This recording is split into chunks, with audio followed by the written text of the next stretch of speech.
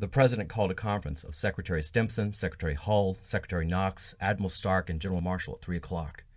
During the conference, the news kept coming in, indicating more and more damage to the fleet. The President handled the calls personally on the telephone with whoever was giving the dispatches. Most of them came through the Navy. Churchill called from England.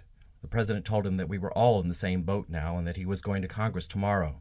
The President discussed at length with Marshall the disposition of the troops and particularly of the Air Force, and with Hull the urgent necessity of keeping all of the South American republics not only informed, but to keep them in line with us.